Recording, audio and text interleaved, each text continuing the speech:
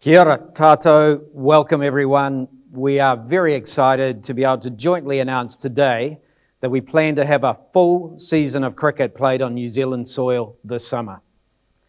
In a year that has been filled with uncertainty and stress, I think Kiwis deserve a great summer of watching the Black Caps and the White Ferns playing on home soil, hopefully in front of packed venues and grandstands.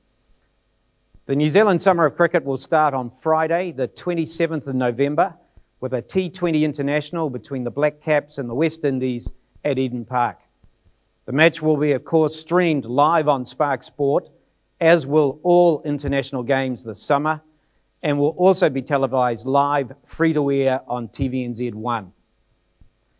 This will mark the start of a 6-year partnership between New Zealand Cricket, Spark Sport, and TVNZ to bring New Zealand cricket to Kiwi viewers. Given the challenges involved in holding international sports events currently, I'd like to acknowledge and thank both New Zealand Cricket and the New Zealand Government for ensuring these tours can happen safely during what we all know are difficult and uncertain times.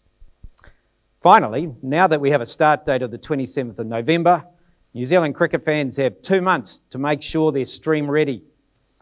One of the few positives to come out of lockdown is that we've all had to ensure we have really good internet connectivity in our houses, and streaming traffic has jumped significantly. Despite this though, I encourage all cricket fans to check that they have the best internet available to them, get set up and ready to stream Spark Sport now. We have our team at Spark ready to help, plenty of self-help resources at helpsparksport.co.nz, so get stuck in. Okay, it's now my pleasure to introduce you to Cate Slater, Director of Content at TVNZ. Thanks, Jeff, and kia ora koutou.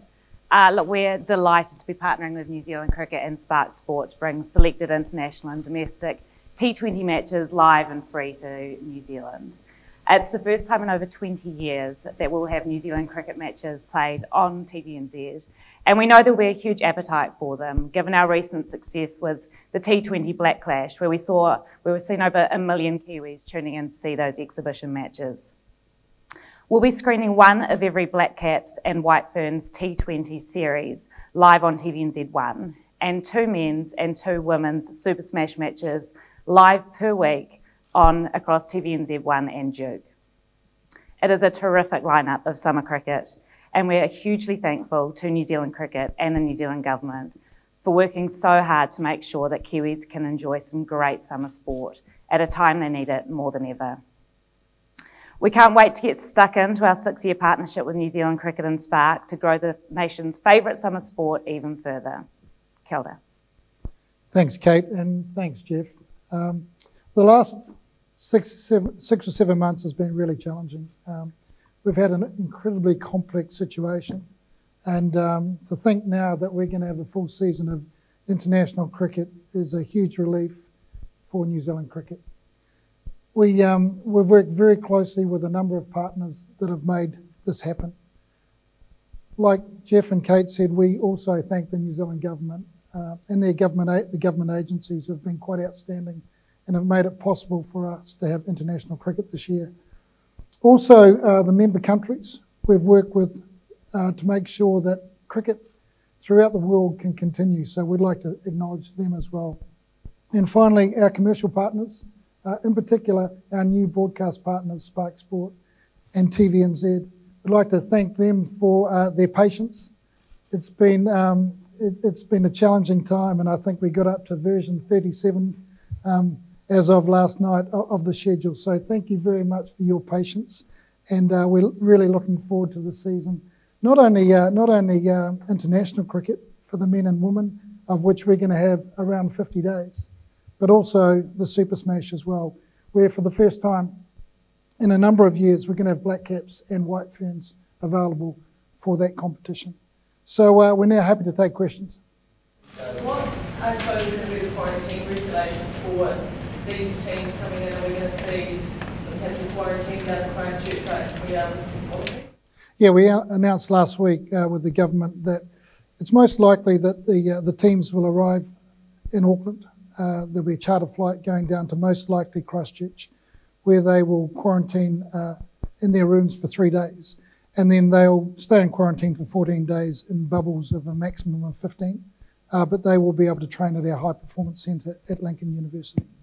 And I suppose for the women's schedule, what's holding back an announcement with Australia?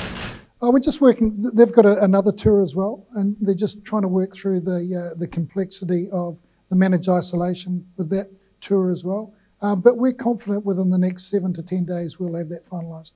And how exciting was it to see Naomi back post Boxing Day? Yeah, well, the test matches are really interesting. So we've got 4 test matches, and if we play well in those test matches, we are a strong chance to make the first ever World Test Match Championship. So test matches are going to be really important this year, and be the first ever Boxing Day test match at Bay Oval, which is going to be great for the people during the summer period. Are there any concerns hosting some of those matches at Eden Park with potentially changing alert levels or anything like that? So, interesting question. So we'll play cricket at alert level 1 and 2. Obviously at 2 you can't have crowds, but we have built in a model of contingency. If one of the areas in New Zealand goes to a higher level, then we can transfer those games. Question for David. What was it like dealing with Pakistan and the West Indies over this, given that they're 2 countries who have dealt with the quarantine situation already in England, and how receptive were they to the arrangements? Like I said before, all the member countries have been really, really positive about it. They just want to play cricket. We're quite lucky that Pakistan and the West Indies have been to England, and they have experienced the quarantine there, which is actually more stringent than our quarantine. In New Zealand, they'll only have to be in isolation for 14 days, and then they can be like the rest of the public. So, just talking to our players, and I know the overseas players, they just want to play cricket. So all the guys are really just, and the white ferns and the female players just want to get out and play. I'm sort of just going on what was asked before about the alert levels. All these games in the schedule still stay the same. If we do go back into lockdown, we've already played that now. The same schedule? Yeah. Listen, we've got flexibility, but it's quite complex, to be quite honest. We'll work through that and with our broadcast partners as we go through. But what I can say is that there will be cricket played at level 1 and 2. And I guess something at the White Ferns, even though we're still waiting on that Aussie woman confirmation, was there any other, do we want to try and get any other women's sides?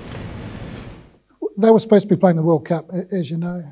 So we wanted to get as much cricket as we could for them. It's quite a full tour, 2 tours really, where they'll play a combination of T20 and one-day games. They'll also play the whole Super Smash, and as well, they're currently in Australia, as you know, as well. So it's a really full season for them as well. Mm-hmm. Thank you. Cheers. Thank you.